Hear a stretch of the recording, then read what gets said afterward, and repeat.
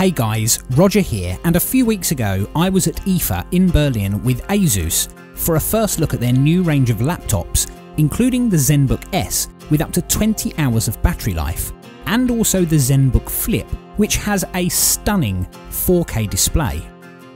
The laptop that really caught my eye though was the ZenBook Pro 15, which has a second display that ASUS call the ScreenPad built into the touchpad. With a big thanks to ASUS, I've been using the ZenBook Pro 15 for the last 4 weeks, and so now, this is my review.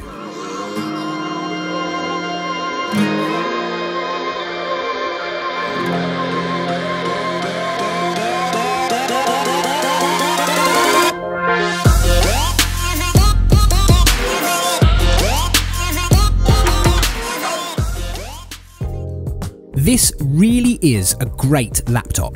It's built well and has a premium look, and the specs are very good too. This model has a Core i9 processor, 16GB of RAM, Nvidia Geforce GTX 1050 Ti graphics, a beautiful 4K touchscreen IPS display, and also 512GB of storage.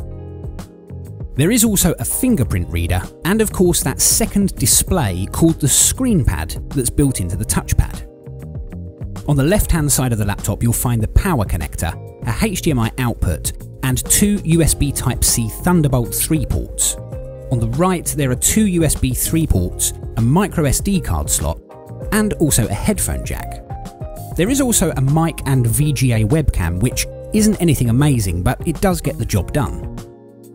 Underneath the laptop is where you'll find a pair of speakers, which I think have been pretty good. They're not going to blow you away, but the sound quality is good, and for speakers of this size, the bass is good too. Included in the box you'll get all of the usual paperwork, a USB to Ethernet adapter, and also the 7.7 amp power adapter. There is also a small guide that shows you exactly how to use that ScreenPad. Both the top and the bottom of the laptop are metal, and there are no loose or flimsy parts either. And I think the colour of the laptop, which ASUS call Deep Dive Blue, with those gold accents, really does add to the premium feel as well.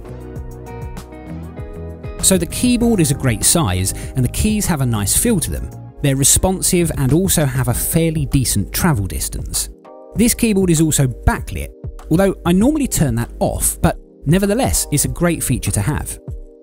Below the keyboard, of course, is the ScreenPad, which by the way I think is fantastic.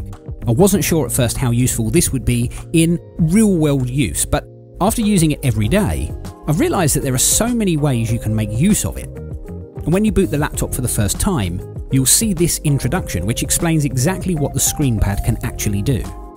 In ScreenPad mode, you're able to launch mini apps that ASUS have designed specifically for this mini display. It can also display special tools for software such as Microsoft Office, and also playback controls for YouTube, which I think is absolutely brilliant. Something that got me even more excited though was the fact that you can use the ScreenPad as a normal second display. Now yes, that screen is small, but it's been extremely handy, especially when I've been using the laptop out and about, and I don't have access to an external monitor. The main display is absolutely stunning. It's 4K with a 100% Adobe RGB color gamut, and also it's Pantone validated, which makes it ideal for creatives working with video and graphics. It's also a great display for consuming video content such as YouTube, for example. It's nice and bright with vibrant colours, and of course with this kind of resolution everything is very clear. I would say apart from the ScreenPad, the display is one of the best things about this laptop. When it comes to performance, the ZenBook Pro 15 has been able to handle everything I've done. I've taken it everywhere with me for the last 4 weeks, and it does have a little bit of weight to it at 1.88 kilograms, but that's really not too bad compared with some laptops. Regardless of the weight though, I love having a laptop that's powerful enough to do pretty much whatever I need it to. It has a 71 watt-hour battery, which has been giving me about 5 or 6 hours of use. Now for some people that simply won't be enough, but that battery life will vary depending on what you're actually using the laptop for. Gaming on this laptop has been respectable, Yes, I do play Fortnite, and with medium settings, it's been running really well. If you start to push the settings up higher though, you will notice that performance starts to suffer, which is fair enough as this isn't a dedicated gaming machine.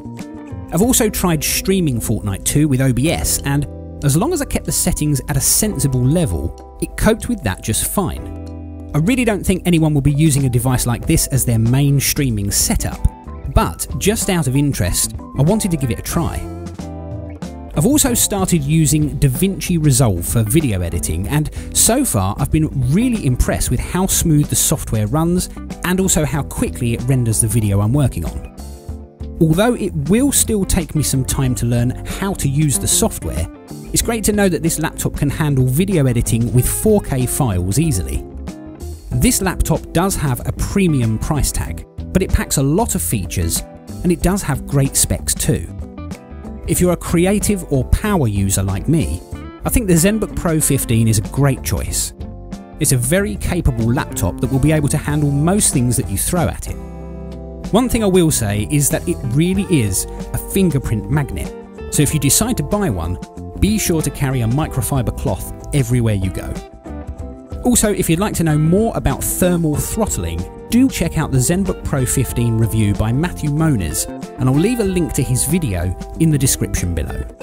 Also, if you want to know how I'm getting on with this laptop, make sure you follow me on Twitter, and if you haven't already, please consider subscribing to the channel so that you don't miss my next video.